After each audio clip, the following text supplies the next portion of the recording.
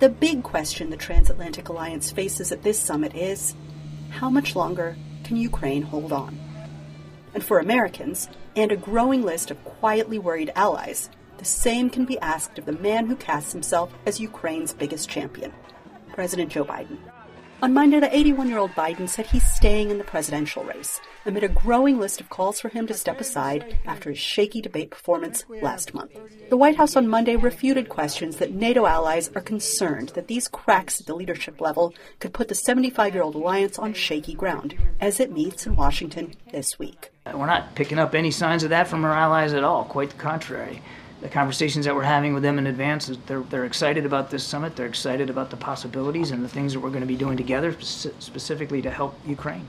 Analysts say that while NATO leaders are indeed worried, they are being careful to not be seen as meddling in U.S. politics. I think there is a concern in NATO. The leaders of the NATO countries may not love Joe Biden. But if we look back to the Trump administration, he said a number of things that were really anti-NATO. And I think, with all honesty, that most NATO countries would prefer Biden, again, not necessarily because they're so pro-Biden, but because of the things that Trump has said and threatened to do about NATO. But they don't want to necessarily say a lot about this publicly because it looks like they're interfering in American elections, which is not something they're supposed to do. And there are other cracks among leaders in the alliance. Hungary's far-right leader recently visited Russian President Vladimir Putin and cast himself as a bridge between the two adversaries.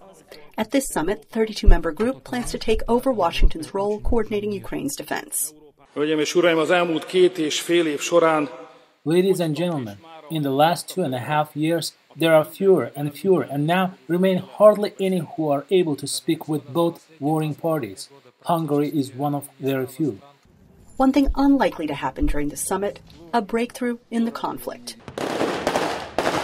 Putin says Ukraine is not ready to discuss terms, which he says includes the retreat of Ukrainian troops from the 4 regions Russia says it is annexed.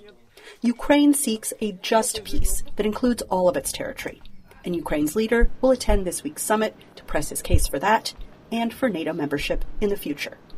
The alliance meets Tuesday in Washington. Anita Powell, VOA News, the White House.